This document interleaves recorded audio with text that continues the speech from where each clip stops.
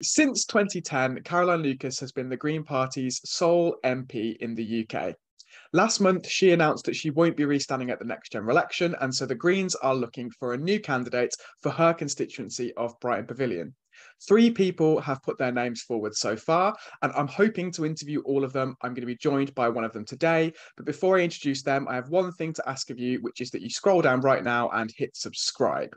So without further ado, I'm absolutely delighted today to be joined by Siân Berry. Siân, how are you doing? I'm good, thank you very much. Thank you for having me. Well, it's an absolute pleasure to have you. So let's kick off nice and straightforwardly with why are you seeking to be the Greens parliamentary candidate for Brighton Pavilion? Well, I think this is an enormous challenge for our party. We absolutely need to be making sure that there are Greens in the next Parliament. We don't know exactly who the government's going to be, but if it's a Labour government, I just think Greens are going to be needed more than ever. And we're all sad that Caroline's leaving. She leaves behind this enormous legacy. Brighton Pavilion is an incredibly special place to have put Caroline into Parliament since 2010. It shows some really amazing things about the city. It shows that they're independently minded all the way through all those elections since 2010.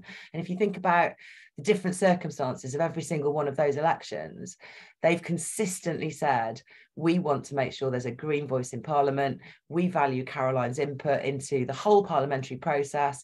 And I just think we owe them the best possible candidate to continue that legacy. And I hope that people will choose me to do that. I hope that my record and the fact that I've put myself forwards and committing myself to the campaign will make them choose me to join their team.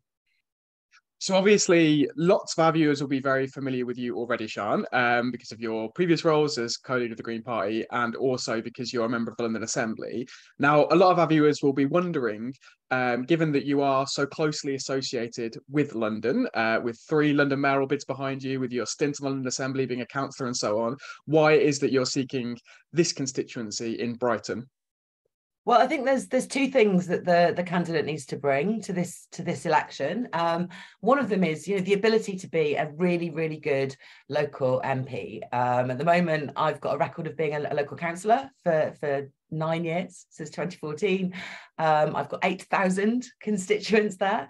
I've also been a London Assembly member for 7 years. And in London, I'm a London-wide Assembly member, which means I have 9 million constituents. So this job is somewhere in between, and there's different kinds of casework and local issues that get raised and ways in which you take up the issues.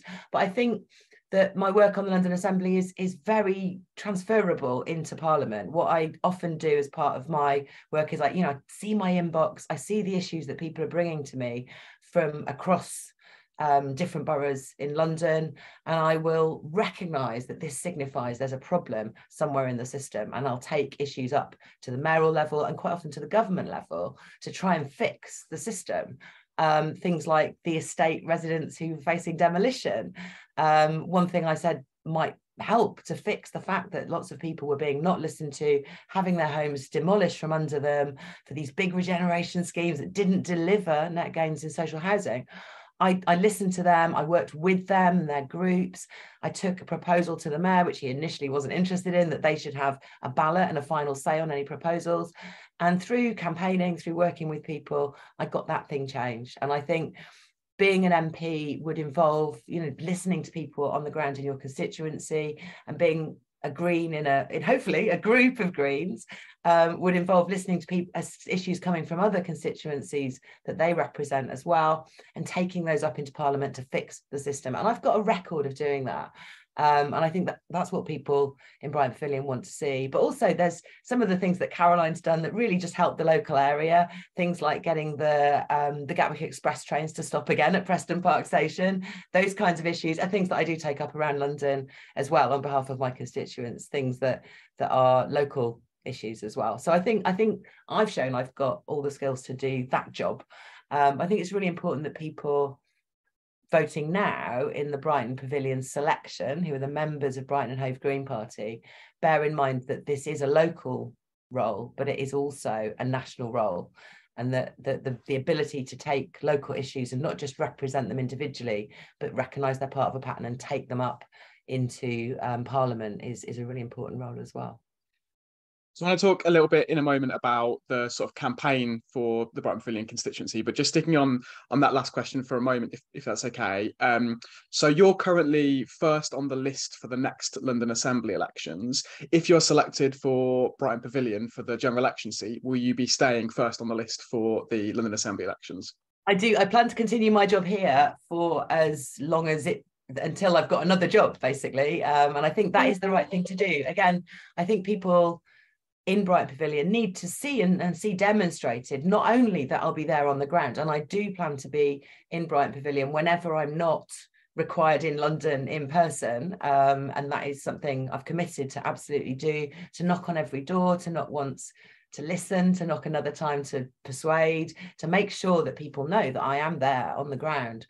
But I think also continuing the job in London of making change happen and representing people, showing I can do the job and make a difference, is an important part of convincing people to back me as well. So I'll continue doing that until I have another job. So let's talk about the campaign then. So what do you think that you can bring to make sure that the Green Party can hold Brighton Pavilion with you as the candidate?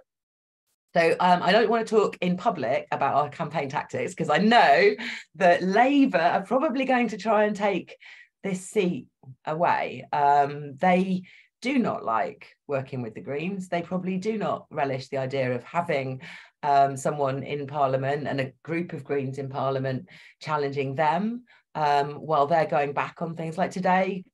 Keir Starmer on the Today programme talking about free school meals. It was utterly pathetic. The very idea that this is something that we just can't afford to do when it would make such a difference to all the class issues that they're actually highlighting.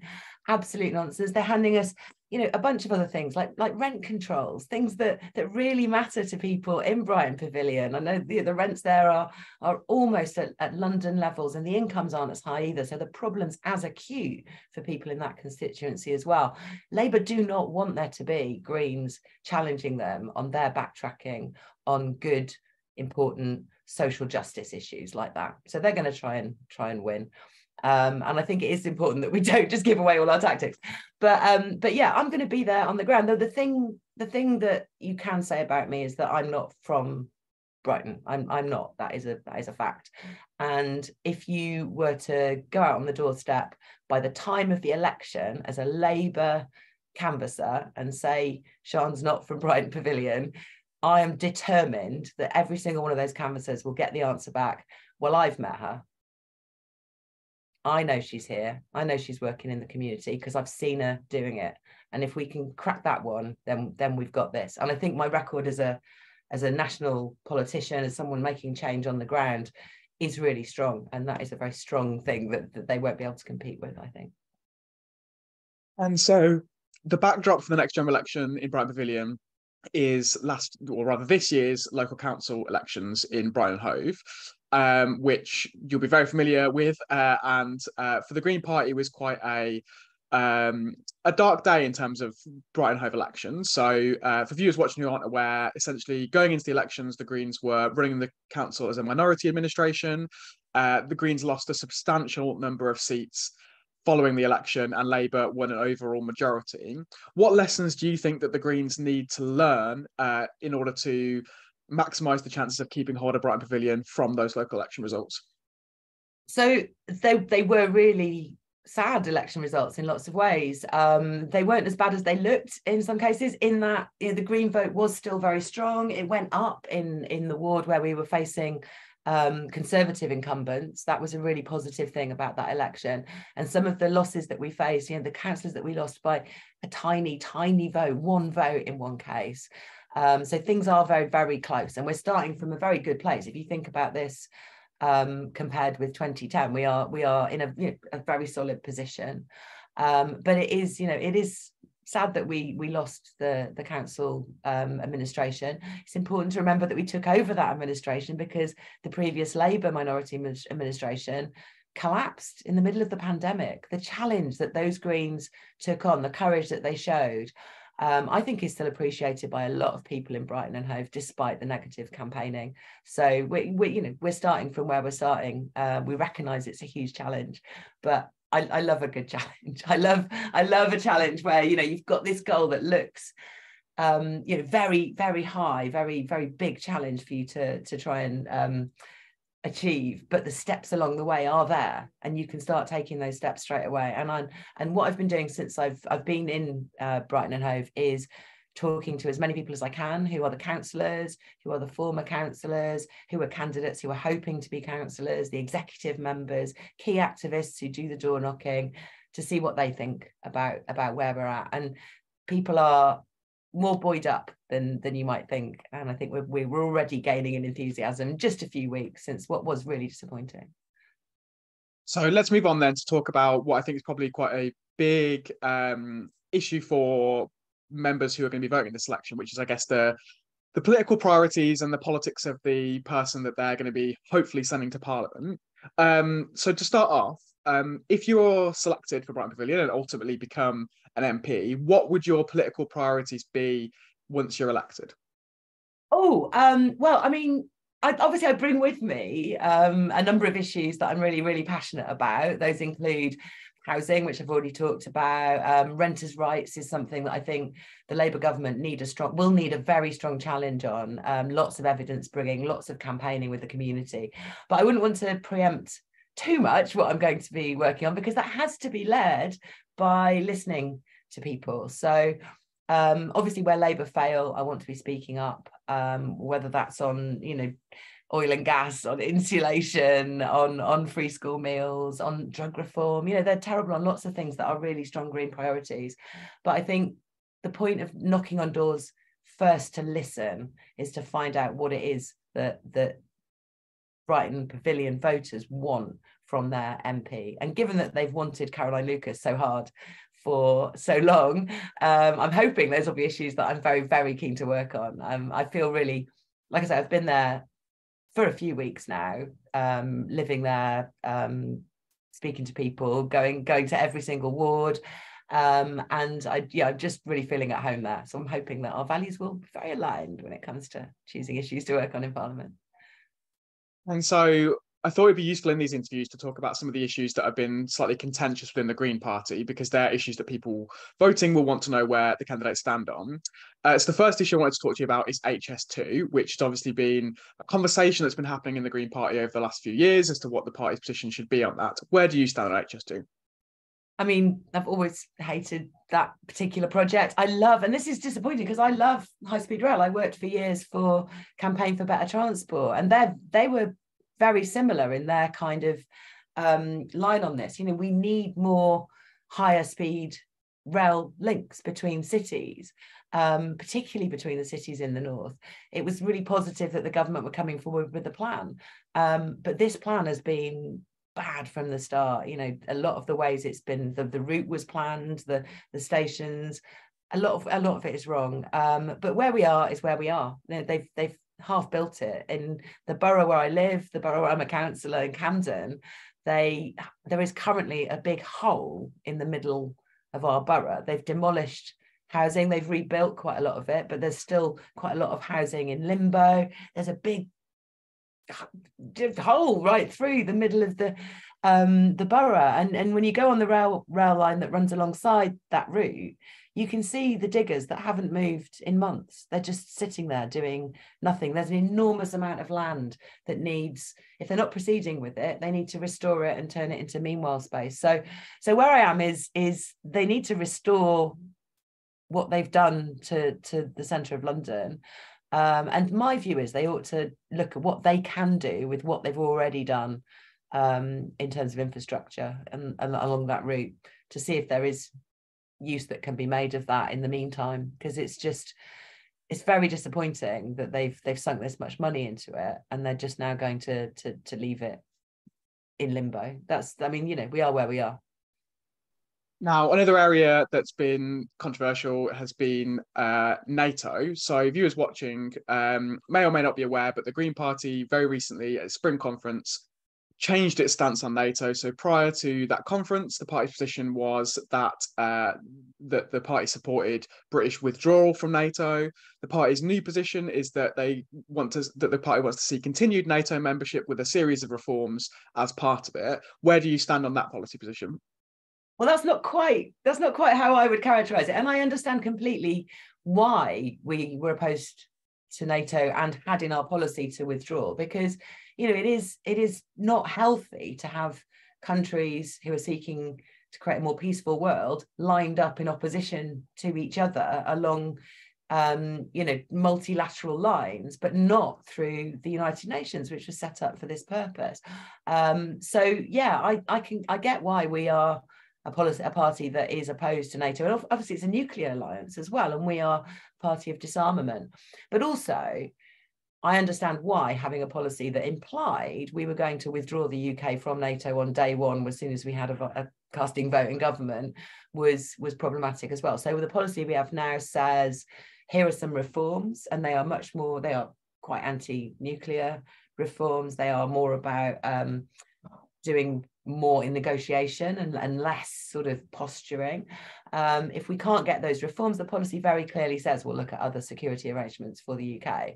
So it's a more pragmatic policy. It makes sense to phrase things in those ways, but it's not pro-NATO. The rest of our policy is very clear that we prefer the UN, the European peace building organisations to NATO in terms of how we would do peace building. You've obviously been a very vocal supporter of trans rights, but many people watching will understand and know that there's been a persistent problem of transphobia within the Green Party. If you're selected for the Brighton Pavilion candidacy, you'll be one of the most high-profile Greens in the country. If you're elected as an MP, you'll be even more so. How would you use your platform to stand up for trans rights and to advocate for tackling transphobia within the party? I mean, I would absolutely. You know my views on this. I've got, you know, again, I've got a real issue of conscience. I cannot vote for anything that doesn't align with my support for trans rights, for non-binary rights, for all of the different ways in which people want to express themselves. I think there's just an absolute human rights issue there that is a conscience issue for me. Absolutely, 100%. I don't think it's the party's MP's role to be involved in party discipline. I think it's our job to lead from the front, to show the right way to behave. There is a part of the code of conduct that does allow for criticism of other party members, but it's really clear that there should be a high bar for that things should not be done so much in public. And it isn't, I think, the MP's job to do those sorts of things that I was doing as leader. But yeah, I mean, you know, I'm not never going to compromise on that. You're not going to make me say anything that isn't fully in support of trans rights. So I promised to move on to the slightly less serious questions, which I always like to end on. The first of which is, and everyone always tells me this is a serious question, but I don't think it's that serious. What is your favourite and least favourite Green Party policy? Citizens' income, UBI, drew me into the party. It remains my favourite transformative policy, both for reducing people's carbon footprint, but also for increasing their ability to thrive. It's just a really inspiring all-round policy. We remain committed to it, and it's just such a great policy. Least favourite policy, I mean, like I say, I'm pretty supportive of almost everything that's in the PFSS. If I name one, it's just a niggle, really. If you look at our policy, actually, you'll be interested in this. If you look at our policy on post offices, it's not really one. It's just a bit of a leftover bullet point, and you can tell from the grammar that it's left over from when we had a policy that was firmly opposing privatisation. But it isn't really a positive policy about post offices and you know, mail services and all of that. And my work on dead spaces, on making sure that there are spaces in communities for people to access services and all of that, I just think there's room to have that policy improved. And I keep thinking it's probably my fault, actually. I keep thinking I ought to do something, and I never have, because time and all of that. But I think that policy isn't quite worthy of us and needs sorting out. There's nothing wrong with it. It's just very brief and doesn't really say anything. did nothing less than to hear a very niche, specific line of policy from you, Siân. It's not wrong. It's just, Yeah. My second of these less serious questions is, what book has most informed your politics? Oh my goodness. I should really have looked at that. There's a book of Bertrand Russell essays that starts with In Praise of Idleness, which is amazing and is again basically about UBI effectively. That's worth a read. But then it follows on with a really good essay called something like Social Questions in Architecture, which sounds boring, but it's about co-living. And it's about the benefits of having more communal resources around where you live, and potentially sharing things like dining halls and things like that. And I'm quite into co-living, and that's a very inspiring essay as well. So I think that book, there's lots of other things in there as well. That I'm a humanist, obviously he's a big humanist. So yeah, Bertrand Russell in general. There you go. Excellent shout out for Bertrand Russell. So 2 final questions. The penultimate is, which politician from another party do you most enjoy working with? Oh, that's a really tricky question. I mean, part of being elected under PR in the Assembly means that Labour here have to work with us a lot more than usual. And I've had some really productive bits of work with Labour actually over the years. I mean, Tom Copley was an Assembly member and now is the Deputy Mayor for Housing and Residential Development. But while he was an Assembly member, we were very aligned on stuff, and he's very into land value tax as well. And it's a bit of a shame now that he is now the Deputy Mayor and a lot more defensive and doesn't always do what I say, which is a shame. So my final question, which I've almost definitely asked you before, is who in the Green Party inspires you the most? I mean, who could say anything other than Caroline Lucas? Sorry, that's just obvious. Like, why? I mean, she's been amazing to me throughout my whole career. She's genuinely, the first time I became principal speaker, which was back in 2006, it was Caroline and Jenny who sat me down in a coffee shop and went, "We'd like you to stand for principal speaker." And it's been like that, all the way through. She's the ask her to stand is very much Caroline's motto, and she does it. I'm sure she does it with other people as well. She's really great. She isn't just a figure on the TV that you admire. She's a good colleague. Siân, thank you so much. It's been an absolute pleasure. Thank you very much. So that was the second of my interviews with the candidates for the Brighton Pavilion selection. You can go back and watch the interview I did with Emily O'Brien, who is one of the other candidates, and I'm hoping to get an interview with Daniel Roux, the third and final candidate too. I have a few final things to say just before I let you all leave. The first of them is please do hit subscribe. It's the best way to make sure you don't miss out on any of the videos we put out in the future. Please also let us know what you thought of the interview in the comments down below. And if you are able to, please do head to bright-green.org/donate so that we can continue to put out videos, interviews like this, and all of the rest of the content that Bright Green does. So that's it for today. Thank you all so much for watching, and I'll see you all very, very soon.